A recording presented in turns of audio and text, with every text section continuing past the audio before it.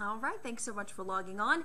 I'm meteorologist Samantha Roberts with your forecast for today. Let's talk about it. We start off warm and mild again, upper 60s to around 70 as you step out the door. Highs today climbing up into the upper 80s, and it's not going to take us that long to get there. I mean, by 10 o'clock in the morning, it's already going to be around 80 degrees. 89 is your forecast high. Some of us hit 90. We start off mostly sunny and become partly sunny into the afternoon, and some of those puffy cumulus clouds that develop may turn into thunderstorms, but not everyone is going to see rain. These are going to be very isolated, and they should fizzle out after sunset. Most of tonight, partly cloudy, upper 60s, so a similar night to last night and another similar night as we get into tomorrow. The next 2 days just rinsing and repeating, hot, humid, and a chance for a few pop-up thunderstorms. Better chance for rain Wednesday as a cold front approaches from our west-northwest. That's going to bring scattered showers and thunderstorms, some of which may produce heavy rain, but we are not forecasting widespread severe weather